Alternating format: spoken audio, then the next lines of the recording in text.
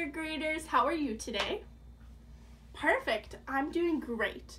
So, today we're going to review our 2 times table from yesterday. But before we get started on that, I have a little problem that I need you guys to help me with. Are you ready? Perfect. So, I have 3 nieces, and I want to do something really nice for them this Christmas. Well, their favorite snack is chocolate chip cookies. So, I want to give each of my 3 nieces 2 cookies each. But I need to figure out how many total cookies I need to bake. So, does anyone have any ideas of how I would figure that out? Right, I could use addition. What's that word that we talked about yesterday? Right, multiplication. So, here's a little visual for you. I have my 3 nieces here. I have Kara, Emily, and Jessa. Okay? So, I want to give each of my 3 nieces 2 cookies each. Okay? So, in order to figure out the total number of cookies, where would we start? Well, Addison said addition. So we could add all the cookies up, right?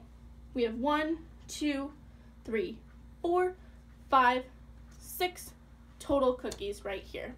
Okay? And that's also listed down here. But Bryce said that we could use multiplication. So let's try that. Okay? So we have 3 groups of 2 cookies each. Okay? Does everyone see where I got that from? Perfect. So we could use our multiples from yesterday. Okay? So we have 2, 4, 6 cookies. Okay? That's how we got our total number of cookies. So we multiplied 2 by 3 groups. Okay? So there's 2 cookies times 3 groups. Okay? And that's also listed right down here. So then 2 plus 2 plus 2 is equivalent, which means that it's equal to 2 times 3, because we have 3 2's here. Does everyone see where I got that 3 from? Okay, perfect. So now that we have that down, I want to get started on our 2 times table from yesterday. So, can anyone tell me what 2 times 1 is? Yep, exactly. And why is it 2?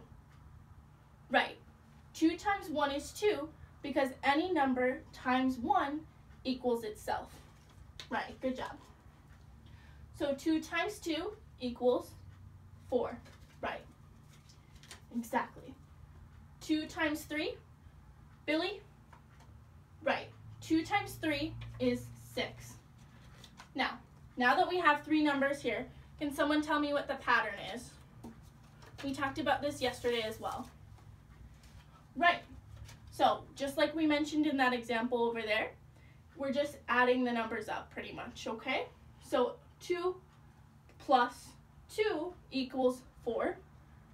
4 plus 2, which is our number that we have for the multiples, okay? So, 4 plus 2 equals 6. So then, can anyone tell me from this pattern how we're going to get 2 times 4? Exactly. We're going to take our product from the last problem, which is 6, add it to 2, and then we're going to get 8. Okay? 2 times 5. Sarah? Right. 10. All right. Moving on. We just have a couple more to go. So we have 2 times 6. Yeah, 12. 2 times 7. Elizabeth?